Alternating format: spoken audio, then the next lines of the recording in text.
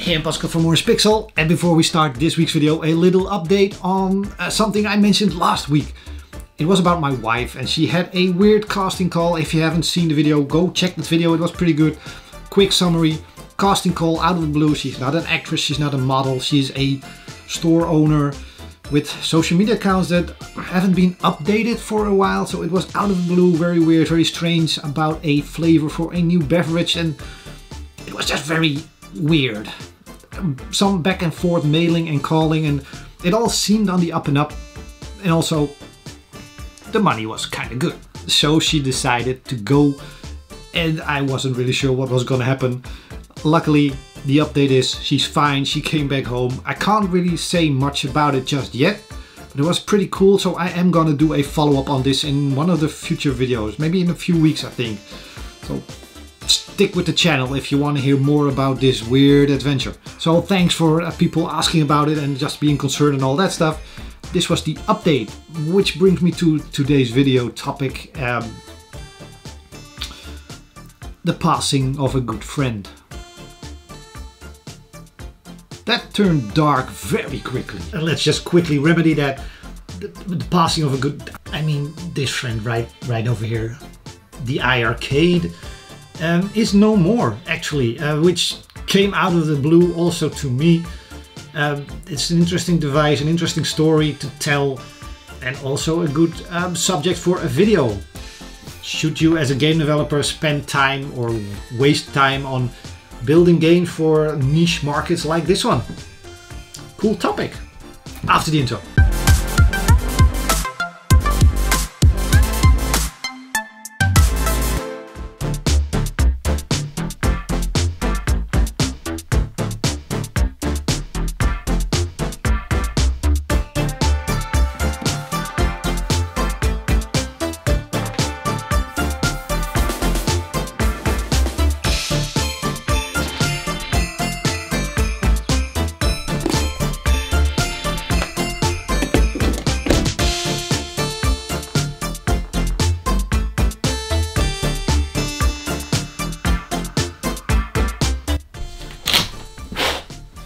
The iArcade is no more, I guess. That's pretty much the conclusion of last week, when the iArcade mailed out a email to developers and also did a live video for their users saying that they are folding the company, couldn't get enough investment, all that stuff. Weird thing here is a little side note that I, as a developer, the first thing or the first moment I heard about it was a user tweeting me, and then I had to check my email to find out. And usually as a developer for a device, you kind of get to hear these things, but I also get that they keep stuff like that a mystery up to the latest possible point, so I understand. It's just a sad thing for everybody that enjoyed the iArcade and loved it. The iArcade was a Kickstarter project that pretty much went bananas, and it blew up. It got all the funding they needed. It was, I think, in 2020, so it's not even that old. A lot of these got made. I got one as a game developer and released most of my games on it. It's pretty much an Android box, so my Android versions or the Android versions of my games are running on this. It's, to be honest, not powerful. It's fairly weak device. I think they could have gone with a better processor and stuff like that.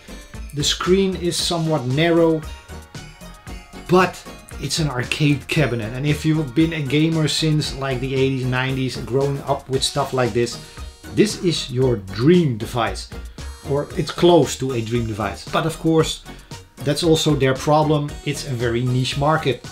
I think we're talking about 30, 40, 50-year-olds or older with extra income to waste on devices like this. I think it was $700, and that's the bar top version. If you wanted more to have a standing cabinet, it was even more expensive. And then of course you still have to buy the games. It wasn't cheap, it was pretty cool. So there's that.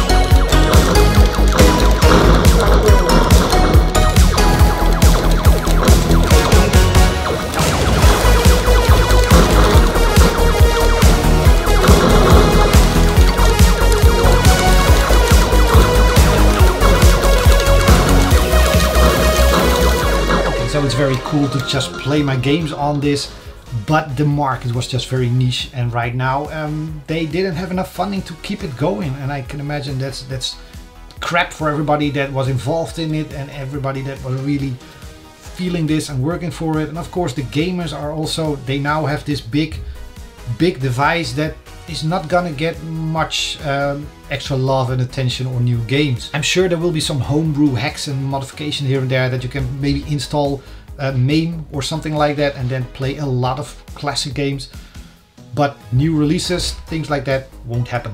So the question for this video, at least, should you be supporting devices like this and put your valuable time developing games into creating the games for devices like this, or making them run on devices like this?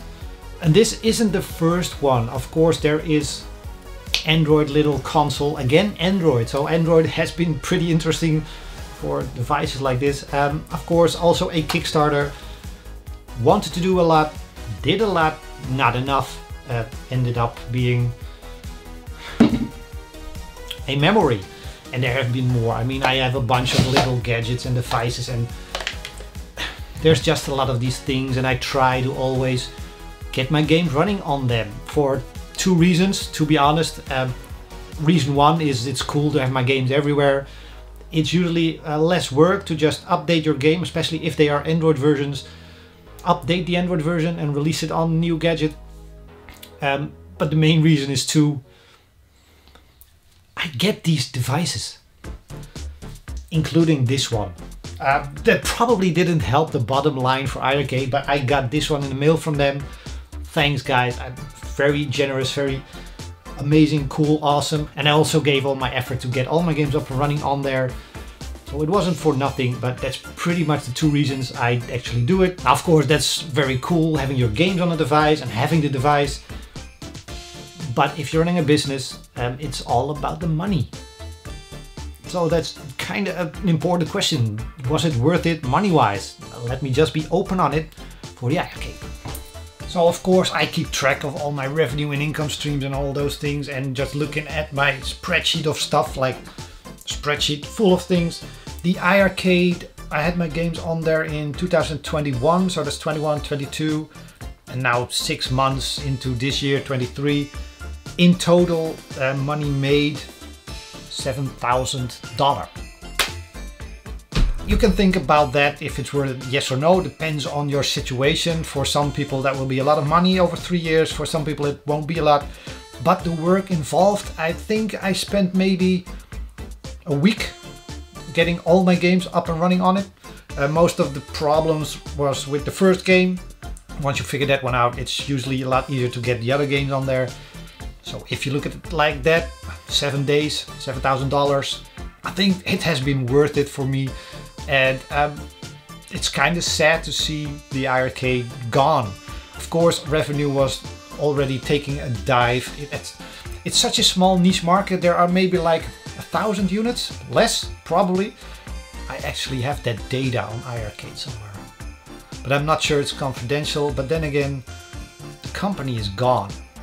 All right, there's more than 1,000 units. They only been selling the device in the US and Canada, so that also means the market for the device or the games or the app store type thing on the device was only available in the US and Canada. I couldn't really exit it from my device, so I never could try other games, only my own games. And of course, a lot of Kickstarter backers and other people bought it and imported it to other countries. But in total, there have almost been 7,000 units out there. Almost, not exactly, but almost. Which is, I mean, pretty cool. There was 351 games on it, and I think 10, 11, 12 of those were mine, which isn't bad. So yeah, interesting stats of a company that is no longer. You will be missed, iArcade.